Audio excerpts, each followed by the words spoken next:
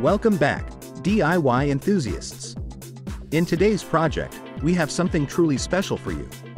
We're going to dive into the world of network bonding routers and show you how to create your very own using a Raspberry Pi.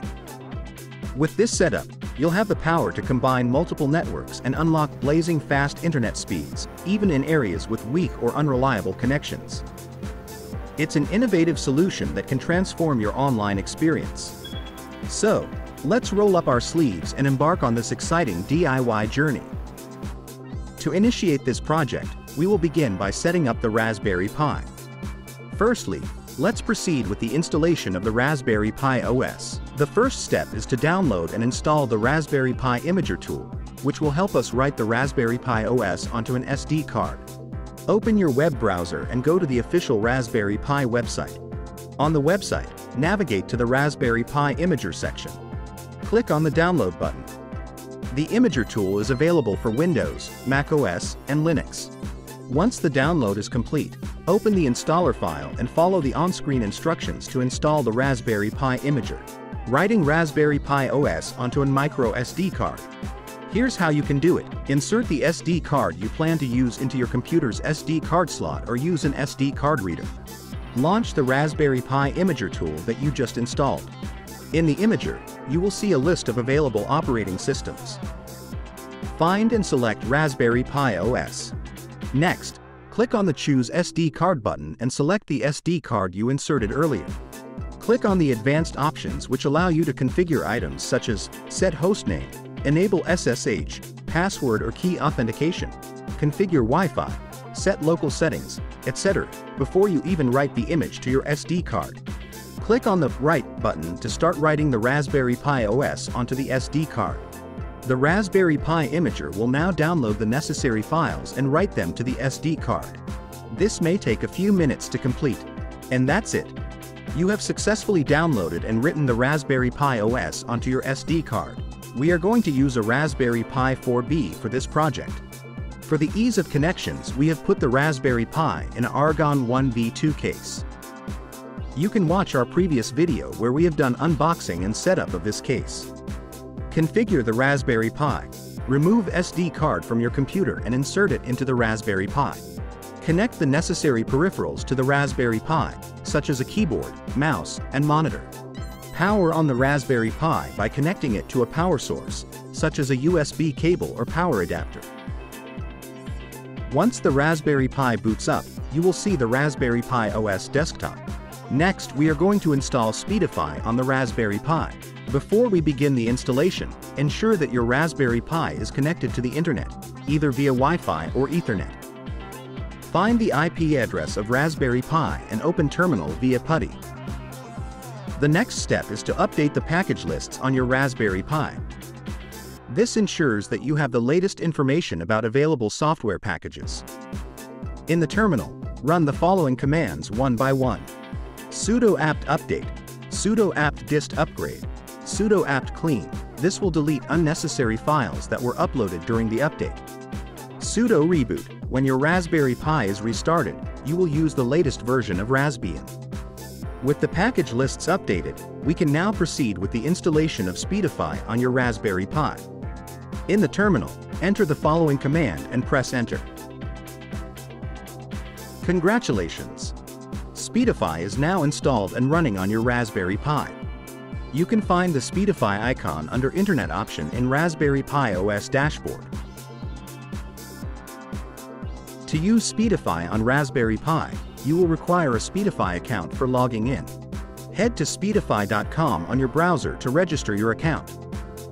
Speedify does offer subscription plans for their service, which provide additional features and benefits. For up-to-date information on the current subscription plans and pricing, I recommend visiting the official Speedify website. There, you can explore the available plans, compare their features, and select the one that best suits your needs. Additionally, Speedify may have special offers for new users, so be sure to check for any promotions before subscribing to a plan. In next step, we will log in to Speedify on Raspberry Pi. Now, let's explore how we can bond multiple connections using Speedify on Raspberry Pi. In this demonstration, we will bond 4 different connections, 2 network dongles, a LAN connection, and a Wi-Fi connection. To proceed, make sure you have all the necessary hardware connected to your Raspberry Pi. To log in to Speedify on your Raspberry Pi, use the Speedify account that you have recently created. Slide the toggle button to the on position to start the network bonding process. This enables Speedify to start combining the bandwidth of all the connected networks. You can monitor the status of your network bonding in the Speedify app interface. The Speedify UI dashboard provides a graphical interface where you can access and control various features and settings of Speedify. Through the dashboard, you can monitor the status of your internet connections, view real-time data usage, and configure advanced options. Here are some key elements you might find in the Speedify UI dashboard: settings, on-off switch, status, real-time graphs, internet connections, completed streams and statistics. Available internet connections will automatically appear in the interconnections on the Speedify dashboard. You can click the label to bring up detailed statistics and settings for that connection. Make sure all the connections preference is set to primary. Next, we will set up the Raspberry Pi as a bonding router. Up until now, we have explored the process of utilizing network bonding on Raspberry Pi with Speedify. However, you might be wondering how to share this bonded connection with other devices via Ethernet or Wi-Fi.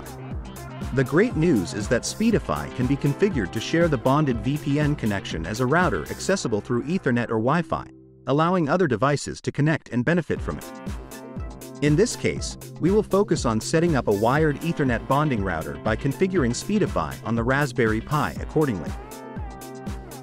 In our particular setup, we employed a USB to LAN converter to expand the Raspberry Pi's connectivity options. As displayed on the Raspberry Pi OS home screen, this additional network port is recognized as ETH1. Consequently, we now have two LAN network ports available, ETH0 and ETH1. In our setup, we will assign the built-in network port, ETH0, for the distribution of our bonded network. This port will be utilized by Speedify to distribute the bonded internet connection to other devices. On the other hand, the USB to network converter port, ETH1, is specifically designated for connecting the Raspberry Pi to the external LAN network. This distinction allows for separate functionalities and ensures that the bonded network is shared effectively while maintaining connectivity to the external LAN. In the terminal, use the command sudo nano/etc/speedify/speedify.com to access the Speedify configuration file. Locate the line enable_share = 0 and change it to 1. Then, add the line share underscore interface equals ETH0 below it, where ETH0 represents the specific port through which the bonded internet will be shared from the Raspberry Pi. To save the file, press Ctrl+X and then select Y when prompted. In the end, restart the Speedify by running the following command. Automatic start. By default, the Speedify background service will run after installation and when the device boots, but Speedify will not automatically connect to the VPN by default. To set Speedify to automatically connect, run the following command. Automatic start UI. If you want Speedify UI to automatically show when you boot your device, run following command. You can refer to the video description below for a comprehensive list of all the commands used in this tutorial. Now that your network bonding router is set up and ready for use, ensure that all the connections are properly plugged in.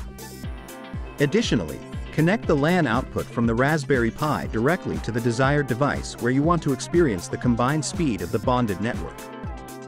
In our upcoming video, we will conduct thorough testing of this bonding device in various scenarios to evaluate its performance. Thank you for watching, and we look forward to seeing you again in our next video. Your support is greatly appreciated. Thank you and don't miss out on future content. Subscribe now. Take care and goodbye. Gadgets Pod. Understanding technology.